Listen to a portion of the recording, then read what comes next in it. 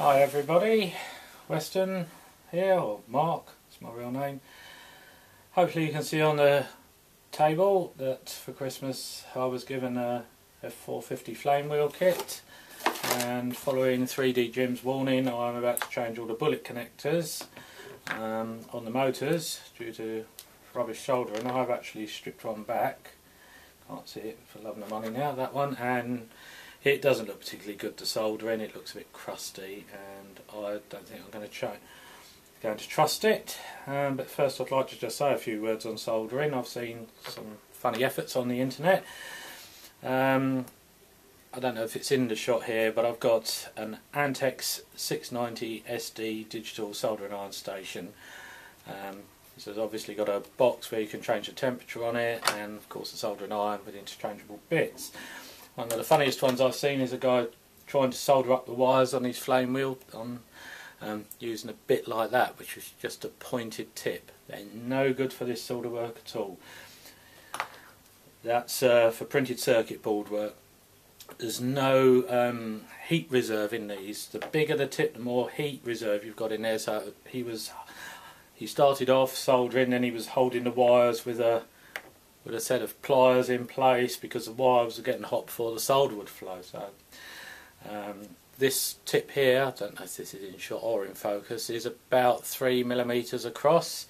I've just taken that one off and I've put this one, which is a good 5mm. Yes, it's a dirty tip, I'll be coming to that in a minute. I've just turning this on now. I'm running it, don't know if that's showing up, at 400 degrees centigrade. That's probably quite hot for this tip, because I've been using not the pointy tip, hardly ever use that. I've been using the smaller tip for some soldering recently, but I thought I'd go up to another useful one for soldering bullet connectors. I find is this little vise. This came from a place called Eileen's Emporium, which is primarily aimed at model railway stuff, but they sell lots of useful little tools like that. So it's a good handheld little vise. It's got a little nick so it holds the bullet connector.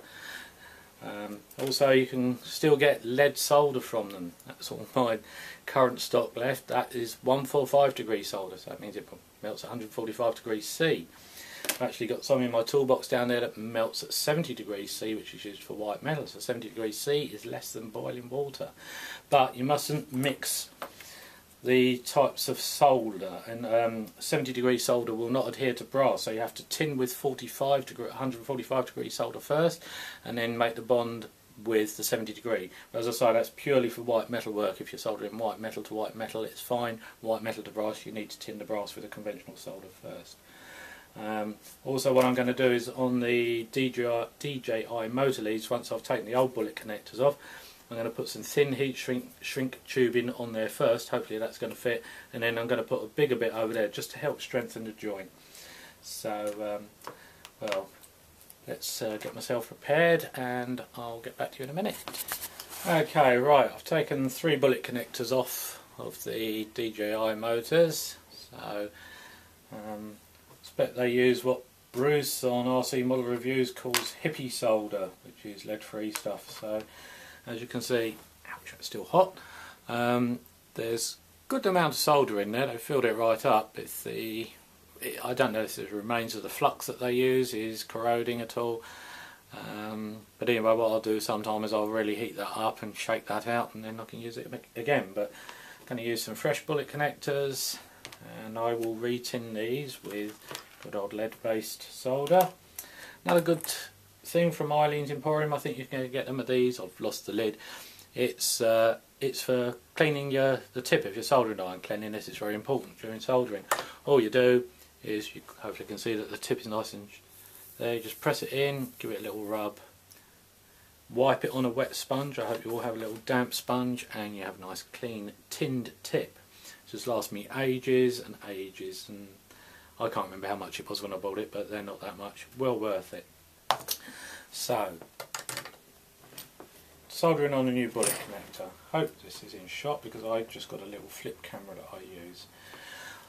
Flux. Good flux is a phosphoric acid flux. I think it's phosphoric, but quite corrosive. You may have seen Bakers in your local hardware shop, Bakers soldering flux. Don't put it anywhere near steel, even the fumes will corrode steel. This is just basic, I got it from my local plumbers. Power flux seems to work quite well, and it says for lead free solder, but it works just as well with conventional solder. As you can see, cocktail sticks all go a bit manky in there after a while, and that's part and parcel of it. So yes, flux makes the solder flow very well. As I say, I will retin the wires and then hopefully show you one being soldered.